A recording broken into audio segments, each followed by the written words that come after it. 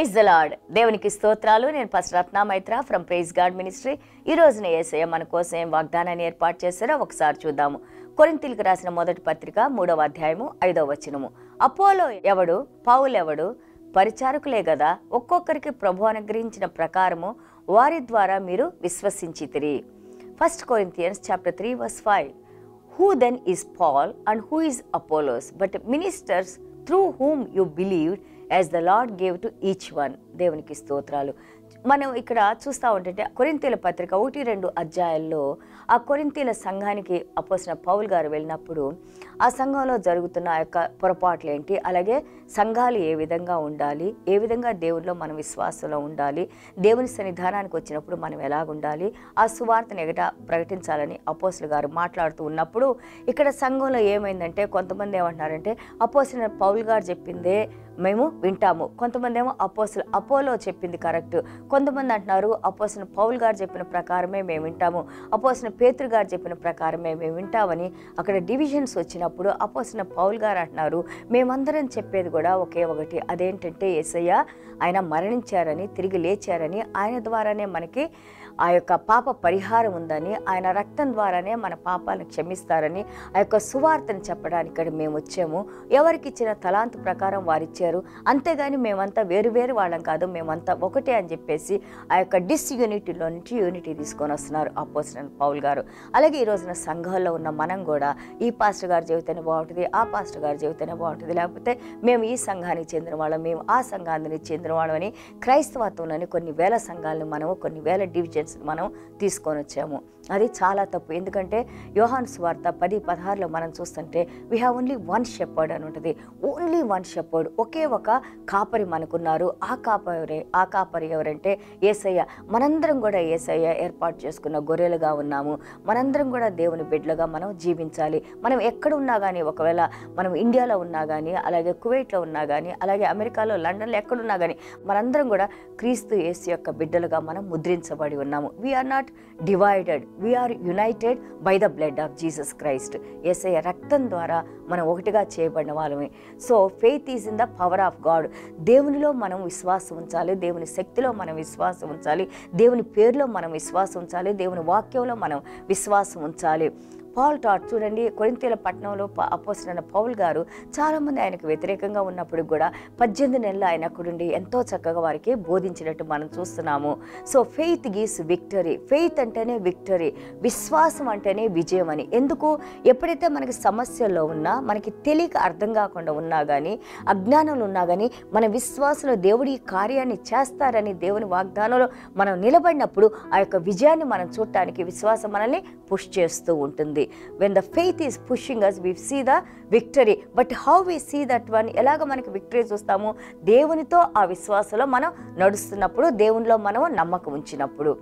So Corinthians చూడండి, వాళ్ళకి దేవుణ్ణి ఎరగక ముందు ఎన్నో రకాలైన విగ్రహారాధన, ఎన్నో రకంగా పేగన్ వర్షిప్స్ వాళ్ళు చేసినట్టు మనం చూస్తూ ఉన్నాం. బట్ వెన్ అపోస్తలుడైన పౌల్ వీళ్ళందరూ అక్కడ తిమోతి గారు ప్రీచ్ చేశారు, అకిలా ప్రిసిలా గారు టీచ్ చేశారు, అపోలో గారు ప్రీచ్ చేశారు. వీళ్ళందరూ కూడా అద్భుతమైన అపోస్తలులందరూ కూడా, ఆది అపోస్తలుల సంఘాలన్నీ కూడా వారందరూ కూడా ఇక్కడ వచ్చి ప్రీచ్ చేసినట్టు మనం చూస్తున్నాము. విజ్డమ్ ఆఫ్ మ్యాన్, మనిషి యొక్క జ్ఞానం వలన కాదు కానీ, మనిషికి ఎంత జ్ఞానం ఉన్నా కానీ, ప్రపంచ జ్ఞానం ఉన్నా, ఎన్ని చదువులు ఉన్నా కానీ, ఎంత ఫిలాసఫర్స్ అయినా కానీ, ఆ జ్ఞానం దేవుని ముందు దేనికి పనికిరాదు. దేవుణ్ణి తెలుసుకోగలిగిన జ్ఞానమే నిజమైన జ్ఞానము.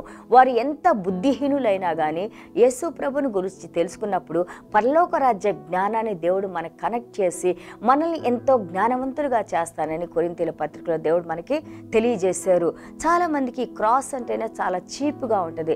సిలువ అంటే ఏంటి? వీళ్ళేంది ఎప్పుడు సిలువ మీద చచ్చిపోయారని యేసయ్య అంటారు, వీళ్ళేంది యేసయ్య నమ్ముకుంటే మన పాపాలు పరిహారం అంటారని సిలువని చాలా చులకనగా చూసే రోజుల మనలో మనం చూస్తూ ఉన్నాము. But cross is the power.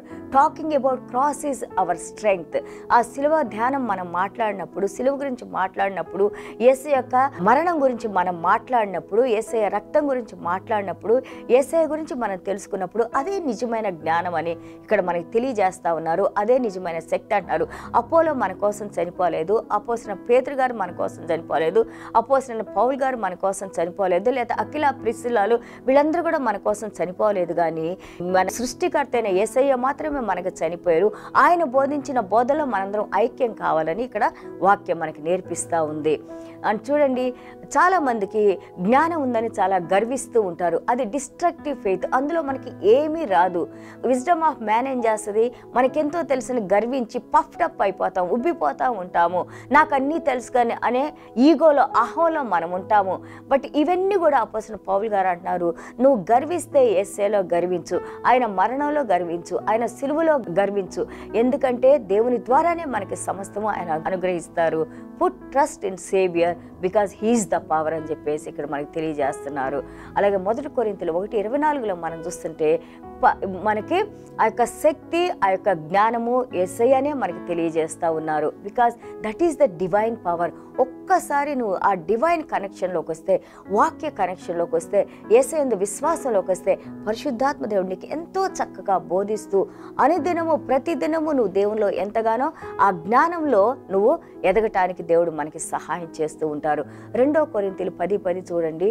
Letters are strong. వాళ్ళు అంటా ఉన్నారు, మీరు రాసే లెటర్స్ చాలా స్ట్రాంగ్ ఉన్నాయి అపోస్తలుడు గారు, మీరు చెప్పే మాటలు స్ట్రాంగ్ ఉన్నాయి, కానీ మీ స్పీచ్ కానీ మీరు ఏదైనా చెప్పేది చాలా బాడీగా మీరు చూస్తూ ఉంటే, శారీరకంగా మీరు చూస్తూ ఉంటే చాలా బలహీనంగా ఉన్నారు అని అంటున్నారు. But it's not your body, it's not your gender, it's not that what you can do through your body, it's the spirit of God. దేవుని యొక్క శక్తి, దేవుని యొక్క ఆత్మ ఏ విధంగా మనల్ని నడిపిస్తుంది, ఎంత శక్తివంతులుగా చేస్తుంది. చూడండి, అపోస్తలుడైన పౌలు గారు ఆయనకిచ్చిన ఆ యొక్క పనిని, ఆయనకిచ్చిన యొక్క సువార్త ప్రకటించాలనే పనిని ఎంత అద్భుతంగా చేసి మనము ఆయన గురించి ఈ రోజున క్రొత్త నిబంధనలో సగానికి పైగా ఆ పత్రికలన్నీ రాసింది అపోస్తలుడైన పౌలు గారే. సో ఇంత గొప్ప జ్ఞానాన్ని ఎవరిస్తారంటే పరిశుద్ధాత్మ దేవుడు.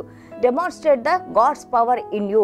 ఎప్పుడైతే నువ్వు దేవునికి కనెక్ట్ అయిపోతావో, మనం ప్రార్థన చేసినప్పుడు దేవుడు జవాబులు ఇస్తారు. మనం నిజంగా నమ్మకంగా హృదయపూర్వకంగా ఇతరులను ప్రేమించినప్పుడు ఆ ప్రేమను దేవుడు మన హృదయంలో కృమ్మరించి ఆ ప్రేమ చూసే విధంగా దేవుడు చేస్తారు. సో సూపర్ న్యాచురల్ వర్క్స్, అసాధారణమైన కార్యాలని, దేవుడే చేయగలిగిన కార్యాలని నీతో నాతో దేవుడు చేయిస్తారు. ఎప్పుడైతే మనకి యేసయ్యందు విశ్వాసం ఉంచుతావో, యేసయ్య విశ్వాసం ఉన్నప్పుడు దేవుని శక్తిని మనకు అనుగ్రహించి ఆయన నడిపిస్తారు. ఈ శక్తి, ఈ విశ్వాసము, ఈ యొక్క కార్యాలు మనం కూడా చేయాలని, అలాగే మనం చేస్తూ ఉండాలని చిన్న ప్రార్థన చేసుకుందాం. యేసయ్య మీకు వందనాలు నాయన. Thank you Jesus for this word lord.